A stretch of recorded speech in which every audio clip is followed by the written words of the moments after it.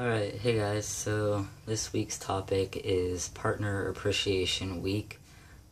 Sorry that I have been gone, but I actually ended up getting a parasite from unwashed food, and I had to take off last week, so I wasn't able to make my video because of that reason, but I'm feeling better now, and all is well. And don't mind the awkward haircut either, because I'm growing it out so the sides and the top don't match and it just looks like shit. So Partner Appreciation Week, I guess, is just to appreciate your partner if you have one, and if you didn't have one, and for instance, you would just talk about what type of partner you want or are interested in. I do have a partner right now. Her name is Katie Davis, and she's a wonderful girl. We've dated before in the past, a few times actually, and she's definitely my longest relationship actually right now, that I've ever had in my entire life. We've dated all together about 4 or 5 years now. We went through some rough spots, like any couple, I guess, and we took some breaks because it just needed to be done, and we felt like, we needed to see other people or try to see other people, and it just didn't work out, and we ended up coming back together. And they say that when you find that one person, it really means a lot to you. You do whatever you have to keep them and to stay with them. And I've decided that I found my person. Not a soulmate. Just I believe in a soulmate, but I found that person that I want to stay with, and it's hard to explain how I feel about her in words, because I don't think words can match up to how I feel. I've tried dating a lot of different people in my life. I've had a lot of different girlfriends. I've been I guess in a bunch of different situations, and eventually I realized, who and what made the most sense in my mind, and basically, she made sense, we made sense, we fit together, we don't fight, we're really good together. So yeah, I know that it's really hard to find somebody who will love you for you. I have went through millions of different people to see if I can find that person. And in the end, sometimes it might be the person closest to you that you haven't told how you feel. You haven't told them what you feel like, and in the end, if you did, they might feel the same. It just comes down to the fact that you can't search for love in all corners of the universe. Sometimes you have to search the ones that you've already got. And then when that fails, then you can go looking all over the universe. I don't really have anything else really to say. I could keep talking about her, but you guys really don't want to hear me blab about mushy-gushy stuff, I'm sure. I can talk about relationships in general,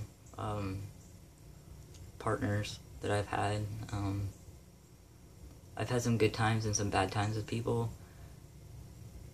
but I've always wanted to look for somebody who will accept me, for who I am, for my faults, my weaknesses, for my good and for my bad, for my ugly and even uglier sides.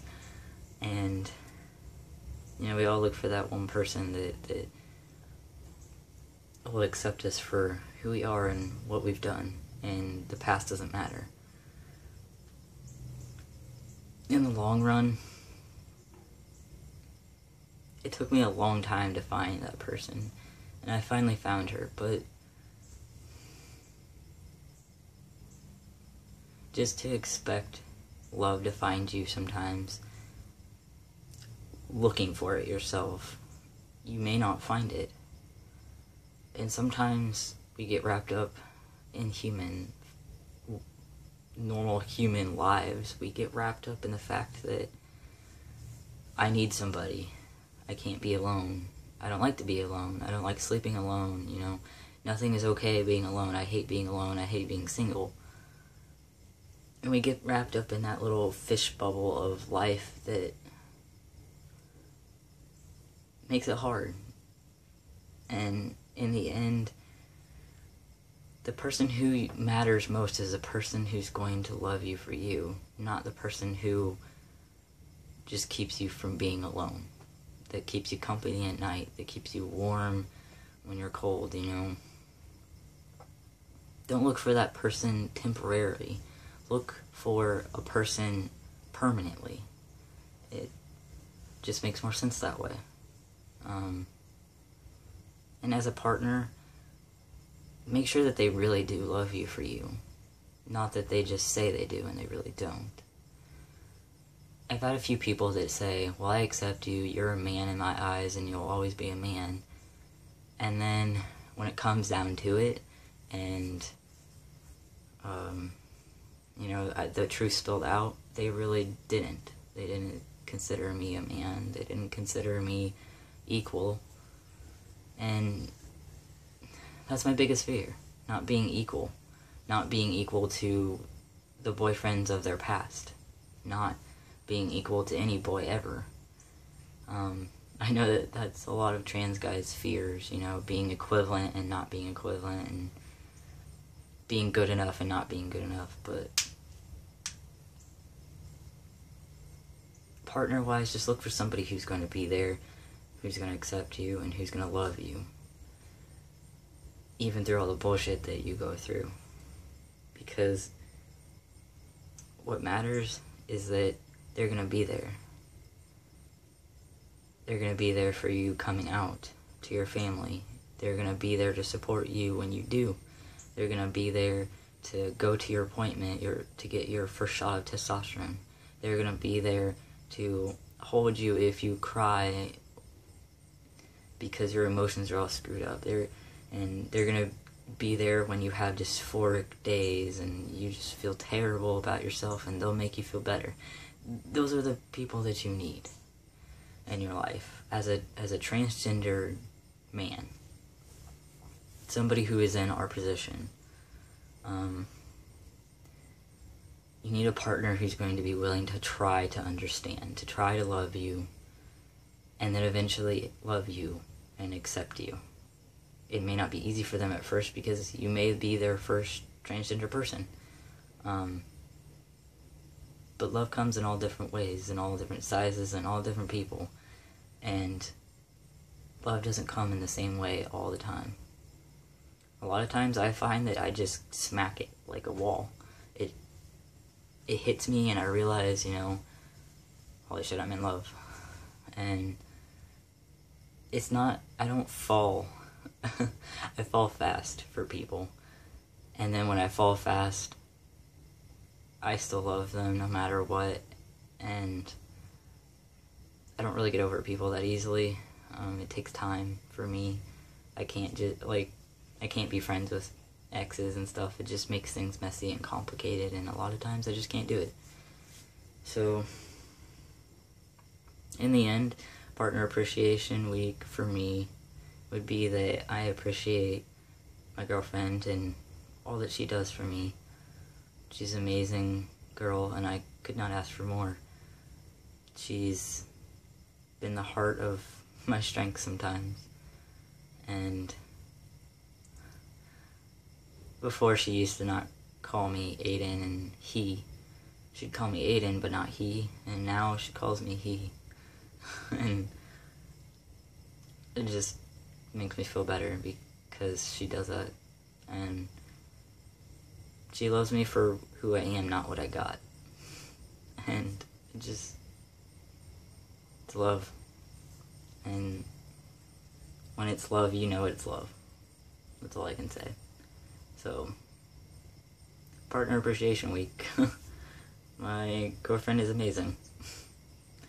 And that's all that I can really say. Though, what sucks is she lives in Kentucky right now because she's going to school at Murray State University in Kentucky. Murray, Kentucky. So, she's about six hours away from me. And I live in Illinois. So, unfortunately, I have to drive down to see her, but it's not too bad to drive. It's about the same distance to go to my endocrinologist for my testosterone, so might as well drive 2 different directions. But, yeah, I mean, we're gonna make this relationship work, and we're gonna make it work this time. I want to make it work this time, and so does she. We're tired of searching for other people, so,